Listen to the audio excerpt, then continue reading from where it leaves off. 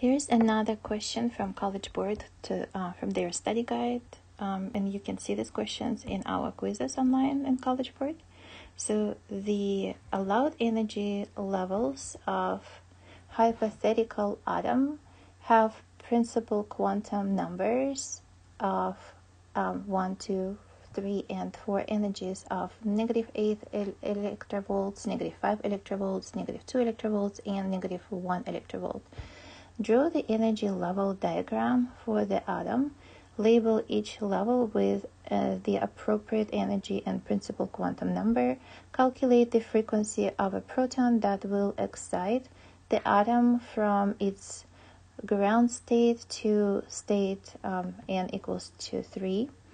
A proton of wavelength 124 nanometers is incident on the atom and causes an electron in the ground state to be ejected from the atom. Neglecting relativistic effects, calculate the speed of the electron. And again, try to solve questions before I record for you the video.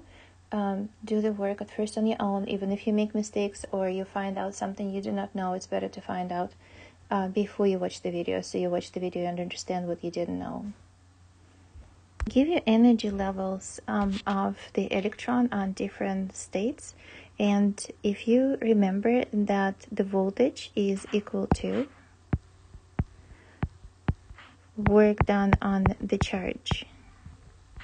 So if I want to solve the equation for work, I have the charge times the voltage.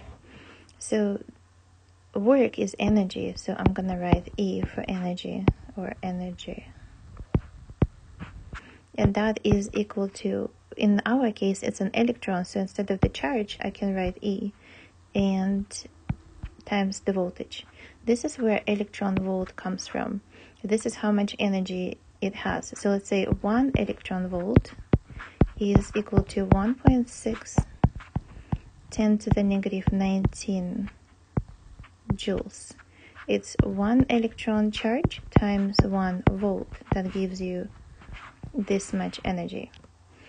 And 2 electron volts is going to be 3.2 10 to the -19 joules. So when they ask you to draw energy level diagram for the atom, label each level with appropriate energy and principal quantum number. So the first energy level is going to be, they tell you here.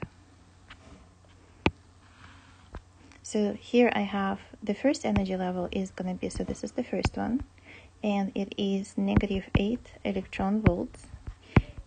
And the next one is going to be -5 electron volts, the second one.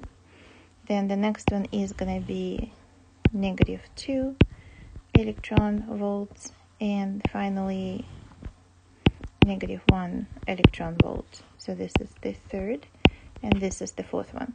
And the explanation to this is this.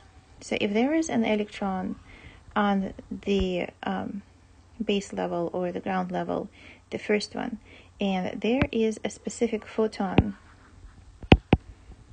traveling.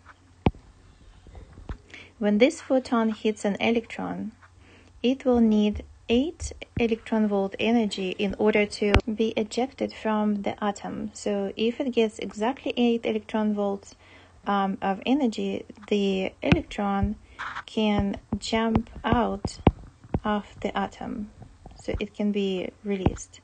If an electron is at, so, and also electron can only get this amount of energy, so it can get 3 electron volts to jump to the second level, or it can get 3 electron volts to jump to the third level, or it could get 1 electron volt to jump to the fourth level.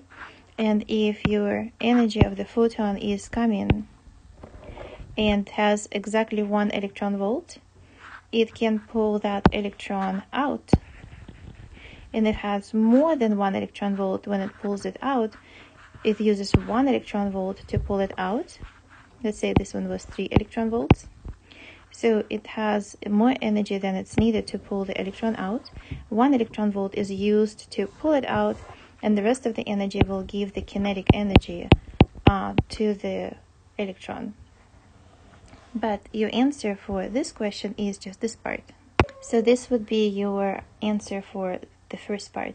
For the second one, say calculate the frequency of a photon that will excite the atom from its ground state to level 3.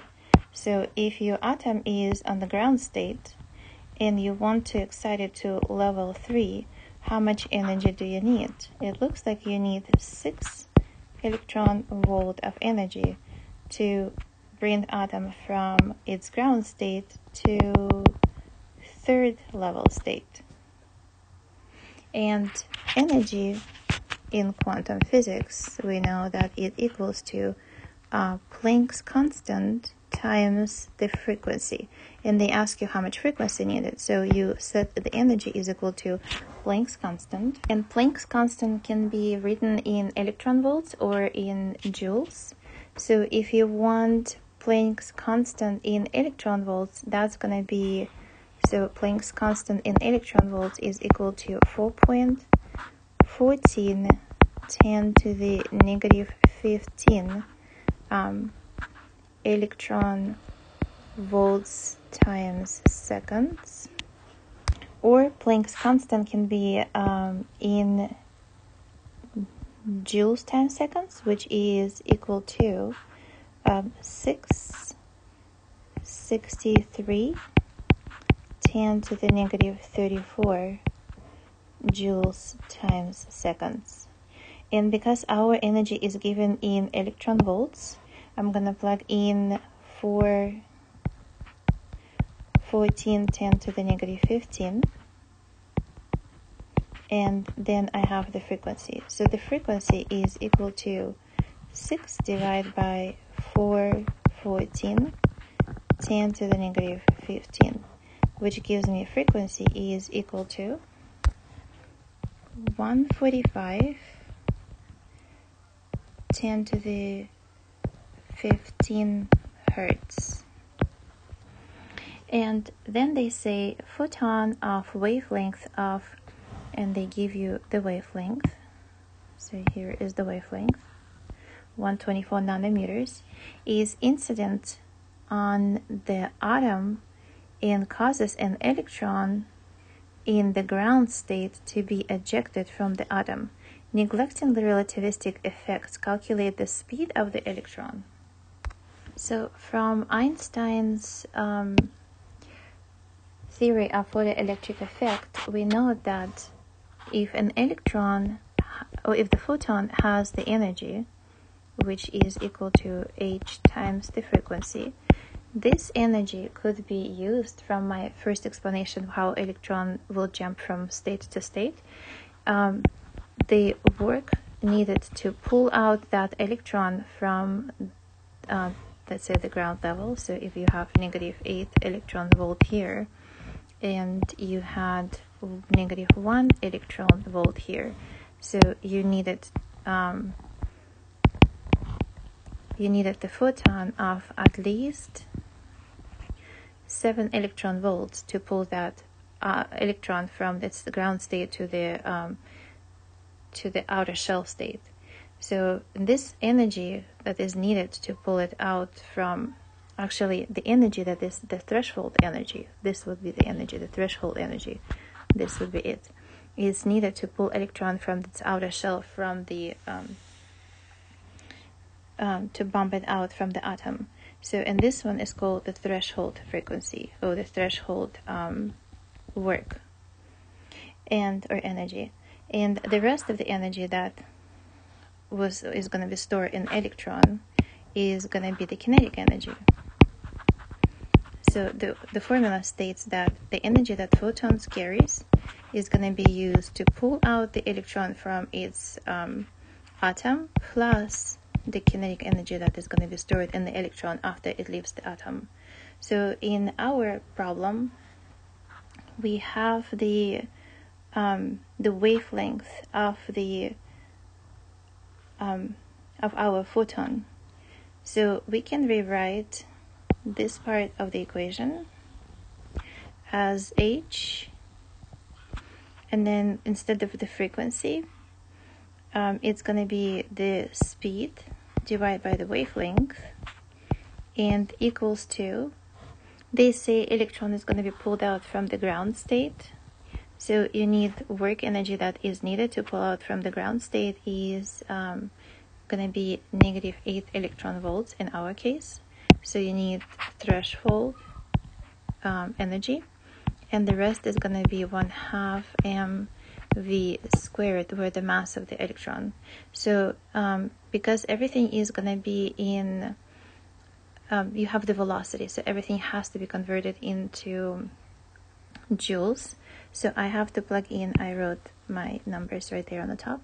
I have to plug in everything in joules. So I have 663, 10 to the -34. Speed of light is 310 to the 8. Wavelength they give you 124, 10 to the -9 is equal to, I have to convert 8 electron volts into joules. So I have 8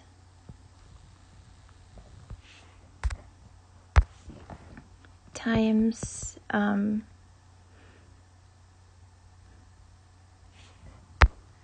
electron is 1.6, 10 to the -19.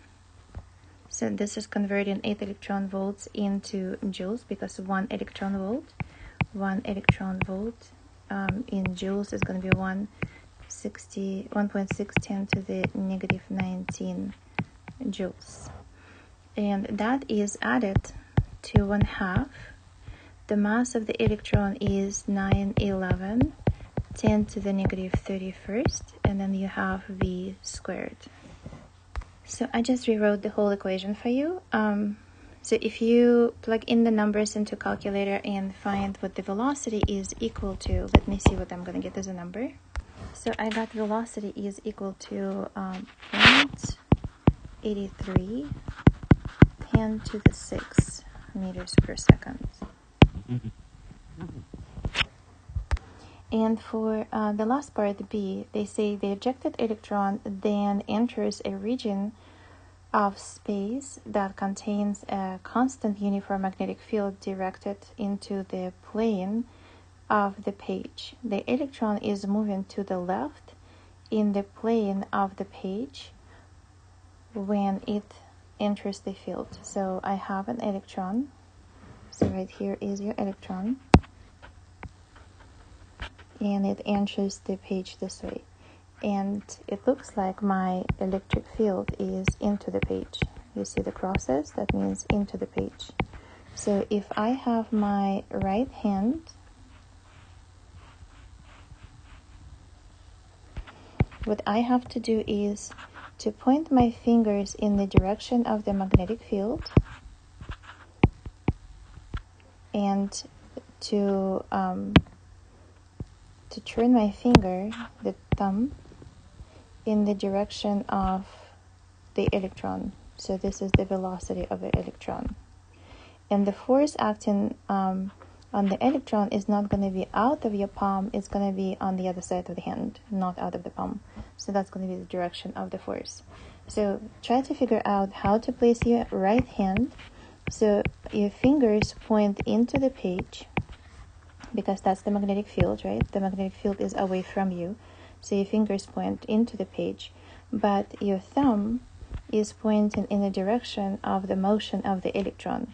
And then your force that is acting on the electron is going to be coming out, not out of your palm, but on the other side of the hand. So try to see if you can do this. And pause it if you don't want me to give you an answer quicker. And what I see, the force is going to be acting up. So for the first part in B, they ask on the figure above, draw a possible path of the electron as it travels through the region of the magnetic field, describe what happened to the speed of an electron as it passes through the field, and explain why this happens. So as the electron is entering, it will feel force acting up, and that means electron is going to start moving in this direction. And then to make the electron travel in straight line to the left through the magnetic field, an electric field can be applied in the region. What is the direction of the required electric field?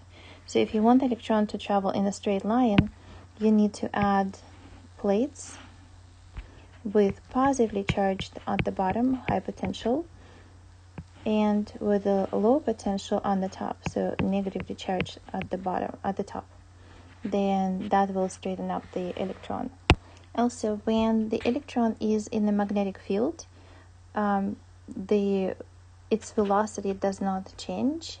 Its magnitude of its velocity does not change. The velocity, the speed of the electron will stay the same. Its direction will be changing, but its magnitude will stay the same, the speed. And the force is going to be acting perpendicular to the velocity. The force acts as a centripetal force, and there is going to be no work done as the force is perpendicular to the motion of the direction of the electron, because the work is equal to force times the distance, and then cosine theta, and then cosine of 90 degrees gives you 0. So when electron is moving in a circular motion, no work is done on the electron. And for the second part also, you can say that electron is going to be moving in opposite direction of electric field lines, and electric field lines go from positive to negative. So you have to have a positively charged plate at the bottom electric field and negative on the top. So the electric field line is going to be moving upward, and electron will want to go downward. But you need to make sure that your electric field force is equal to the magnetic field force. So that means that you have E times Q of the electron must be equal to Q V B, and the electron is entering perpendicular, so I don't have to write the sign. Q and Q will be cancelled, so your electric field needs to be equal to the magnetic field acting on the electron, and then electron is going to go in a straight line.